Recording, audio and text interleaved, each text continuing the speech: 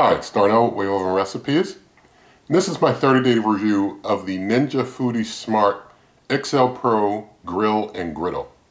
Now, if you're looking for a review with test cooks, with measurements, with temperature testing, with comparisons with other models of this grill, then please see my initial review where all of that is done. In this 30-day review, I do a follow-up where I talk about my experiences with the cooker after using it for a month, my thoughts and impressions, and my thoughts over time of how it compares to some other cookers. But this is not where the cooks are done. So if that's what you're looking for, I'm letting you know up front. Check out my initial review of this cooker that's already on this channel.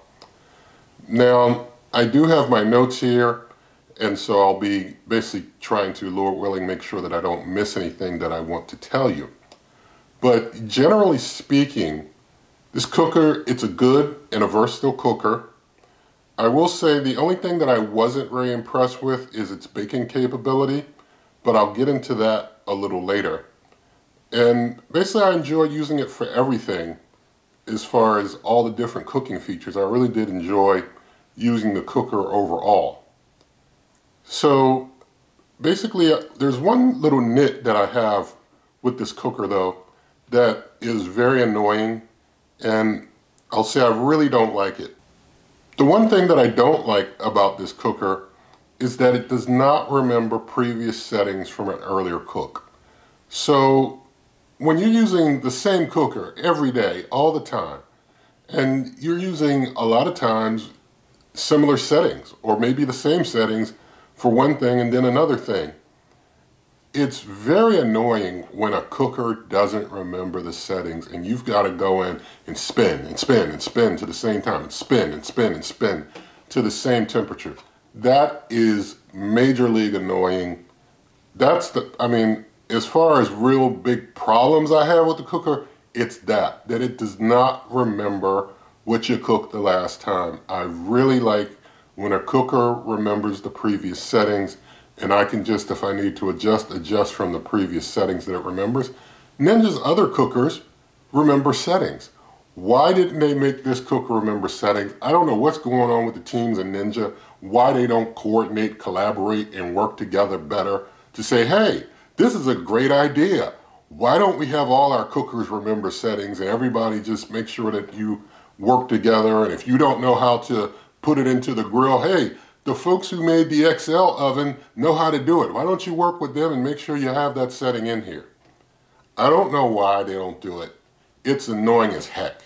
But that, you know, if there's something to complain about this cooker, it's that it doesn't remember the settings. And I guess a cooker not remembering settings wouldn't be so bad if you could just type things in on like a keypad or something really quick. When you got to spin, spin, spin, spin, when it defaults to every time about 30-some minutes for a setting, and all you want is 5 minutes, you got to spin all the way down to 5 minutes.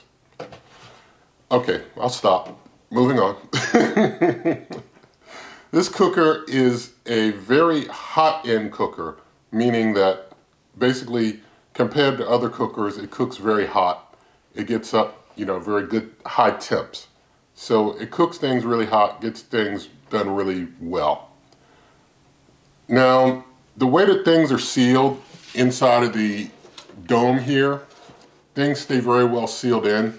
So your heat's going to stay in there really good. You're not going to have issues with heat loss. It retains and holds and maintains temp very well. Even after I'm done a cook, I can leave this lid open and things still stay pretty hot in the cooker for a good long time. The way the cooker is designed, it's heat. It does well, you know, just making heat. That's what a cooker's supposed to do. Now, making changes on the fly with the cooker is easy to do. It's easy just to hit your time temp, make a change, and and just continue to cook on the fly with your changes. I do like that. Now, this cooker has a very long preheat cycle when you're cooking and you want to use a preheat. So you're talking like 5 to 10 minutes preheat depending on your temperature and such. It does have a means to easily skip the preheat. You can just hit the preheat button while it's in preheat, and then it'll say add food, and you can just open the lid and add your food, or if it's already in there, just open the lid real quick and close it. And so that's a good way to skip preheat if you want to skip preheat. Your outcome is going to be better if you go through the full preheat, but you can skip the preheat. And it's just something to keep in mind that it has a very long preheat as far as cookers go with preheats. Now, something that's really good about this cooker, and that every cooker should have, is that it has an auto pause door. When you open the lid, things automatically pause. The cook automatically pauses.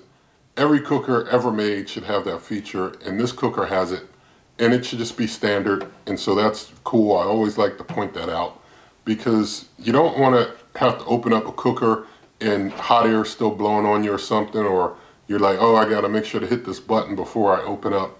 It's nice when the cooker just recognizes it's open and stops. The user interface on this cooker is pretty easy to use and understand. As I mentioned earlier, with it having the dial where you have to spin, spin, spin, that can be a little bit of a hassle, spin, spin, spinning, but it's easy to understand. The interface is easy to use. Now, the meat probe, as far as using that for cooking, that goes very smoothly. The meat probe works out well. The presets are nice. So I like the meat probe cooking with this cooker. It always worked out very well for me, and then they even give you the 5-minute countdown for resting, letting things reabsorb juices, letting a little carryover heat kick in. It's very nice, and so as far as probe cooking, using the meat probe, it's very nice. Now, as far as smoke, I had 0 smoke issues with this cooker, even when literally grilling with butter. And I do have a cook coming up where I'll be showing a cook where I literally covered the meat in butter and grilled with it and had 0 smoke issues. Very nice. Now, as far as noise, this cooker is a loud cooker. It's loud, it makes noise. I'm not going to give a decibel read, or, there are people who want all types of specifics on sound. I'm just going to say it's a louder cooker. It's one of the louder ones. So as far as cookers I've used, and I've used well over 50 cookers, I've lost count, but loud. It's a loud cooker. So especially the fan gets going in there, it's a loud cooker. That's just the way it is. Now, as far as the different cooking functions, as far as the grill function, it's great. It's fabulous as a grill. It does a wonderful job. You can get some nice sear marks on your meat. You can basically, it's like a propane grill indoors, in my opinion. It's on par with my outdoor propane gas grill. I don't have to go out to the propane gas grill. If it's something that'll fit in here, I can put it right in here. And for you who like grilling in the whole outdoor game, I do have another channel called D-Grill. You can see all types of grilling on that channel. But next function I want to talk about is the roast function. And the roast function, it does a good job. It doesn't overcook. The heat seems to come from the top. It doesn't dry out the food. Now, it's key why I'm saying that roast doesn't dry out food, because I'll be talking about another function in a bit that does, in my opinion. But the heat for roast all seems to come from the top. I'm not sure of heat coming from the bottom at all when it's doing roast. And that's probably why you can just, if you're going to roast something, put it right on the grill bottom, and you don't have to worry about the grill bottom, overheating or something like that, from my experience. Now, I didn't use broil. I didn't have a need to use broil, but I mean, Ninja and broil always works out good. Heat comes from the top, It's broil, I'm sure it works. But no, I didn't get to use it. Now, the next function I want to talk about is bake. Now, bake cooks basically all from the top, from my experience. When I cooked like some cookies, I showed in an earlier video, I cooked some homemade cookies, some lemon almond cookies. The bottoms of those cookies were totally clear. I mean, not clear, but totally light. Uncooked bottom. Tops, totally cooked. Heat coming down. No assistance heat from the bottom. So that's just something to keep in mind. You can use the griddle plate as a sheet pan, and I did in that cookie cook. I used the grill plate as a sheet pan. And so it works out really nice to be able to do a bake and use that as your sheet pan, but you do need to remember that your heat's coming all from the top, and so it's going to probably overcook the top, and it does seem to dry things out a little bit. Things get a little drier, in my opinion, with bake than they do with roast. Just my impression. Now, the barbecue griddle, when you use the griddle plate, and actually I called it the sear plate, I meant the griddle plate. I guess I'm getting mixed up with the dual heat oven, which has also been reviewed on this channel. But the griddle plate you can use on bake is like a flat surface for baking. And the griddle plate works fabulous in griddle mode. You can basically always make sure that, you have to always make sure that the griddle is flat. So I want to show you when you put it in, you want to make sure that when you put it in, after you put it in, make sure things are looking flat and even. If things don't look flat and even, then you need to turn it around and spin it the other way to make sure that things are flat and even. If you put things on this griddle plate and they're sliding off or sliding downward, then you don't have it in right. So always make sure the griddle plate is in and set flat when you use it, and you'll put your stuff on there and it'll set real nice and flat and grill real nice. I will say in the initial review I grilled up some eggs and took a good while to grill the eggs, and actually I found out the problem was that I was leaving the door open. When you use the griddle, close this cooker. When you use the griddle, close it. When you put some eggs in here after things are preheated to about 350, and you can just put some cooking spray down on your griddle plate and basically cook them for about 3 to 4 minutes. Close the lid, about 350, 3 to 4 minutes. You get some perfectly fried eggs. They come out real nice. And so the griddle plate is also very non-stick, even if you don't use oil, but I like to use a little like extra light olive oil, sprayable extra light olive oil, just to make it all real easy to work with. So you can use this, and I used it all the time to grill eggs and make toast and all that types of good stuff. You can grill toast on here, like butter up your toast and put the buttered side down while you got your eggs here. So you got your eggs here, you got your buttered toast here on 350 after the preheat, do the full preheat, and then put it on here. And let it go for 3-4 minutes.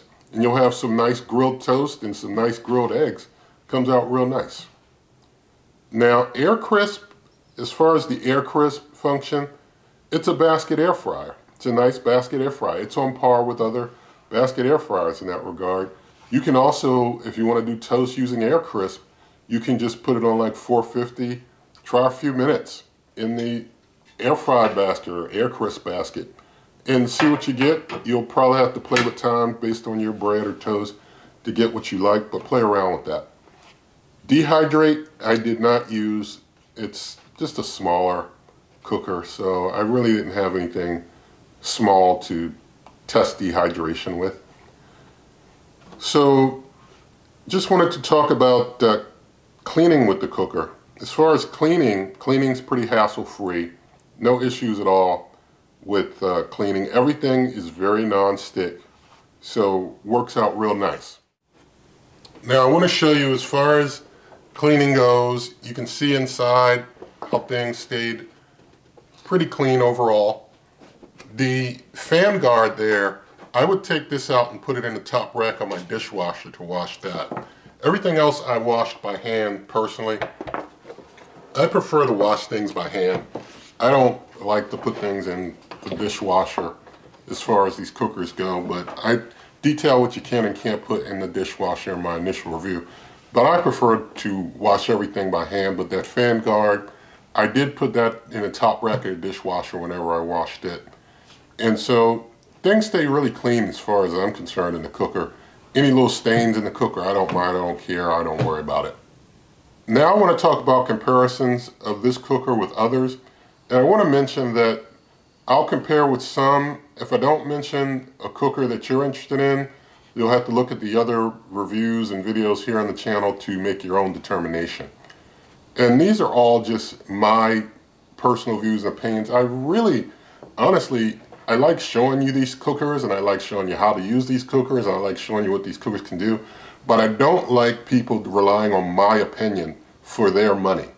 Rely on your own opinion for your money. Do your research, continue to research, and find what you like and what you prefer. I don't want people buying what I like and what I prefer, because what I like and prefer, it may not be best for you, and it's the decision for you to make. It's not my decision, it's your decision.